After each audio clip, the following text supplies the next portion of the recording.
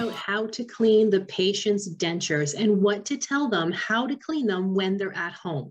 So the biggest thing is, yes, they need to take out their removable dentures at night.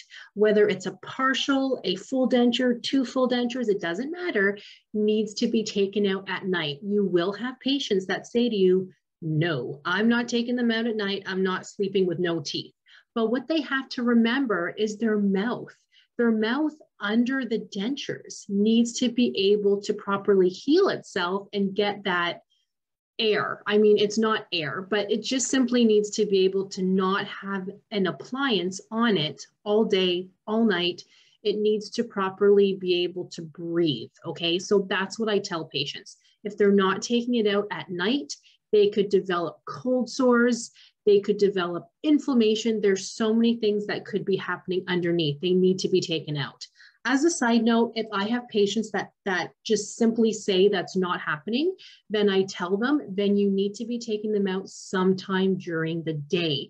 Do you watch a movie for 2 hours at night? You need to take them out to allow your mouth to have that space to heal properly and have it be no issue. So the patient needs to be taking them out at night, and they should be storing them in a closed container with a denture solution or a tablet solution with water, that kind of thing. That helps to get rid of that bacteria and helps to clean the dentures. So in a closed container with solution and water. Now, they should be cleaning their denture before with a soft denture toothbrush and toothpaste or some sort of like dentures paste, but it cannot be abrasive. So something non-abrasive is the main thing. I have patients that want to use soap.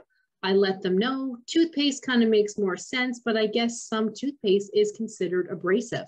So if they want to use soap, just make sure it's non-abrasive, but how do you really do that? I don't know, but make sure that they're rinsing the denture afterwards, because you don't put soap in your mouth for a reason. It's not meant to be in the mouth, right? So that's what I tell patients as well. And when they're brushing the denture, they must fill the sink partially with water. So that way, if they're cleaning it and the denture slips out of their hands, it's not going to crack or break because it goes into the sink with water, or a towel lining the sink, something like that. So if they mistakenly drop the denture, it does happen. It's not going to break because dentures are very expensive to fix. So that's something I want you guys to let your patients know.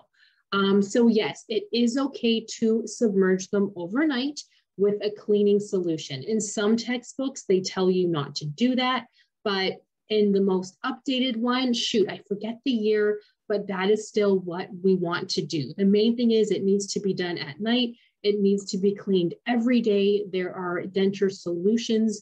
There are extra soft, like denture cleaning appliances. It must be done.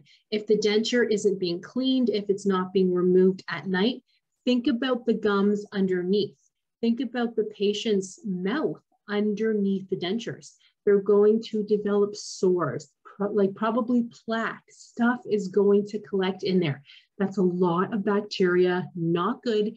They should also be taking a very soft brush when they take out the denture and then cleaning inside their mouth as well, because their mouth still needs that cleaning factor to it. So let me know, you guys, if any questions. This is very important, and I'll see you guys in the next one.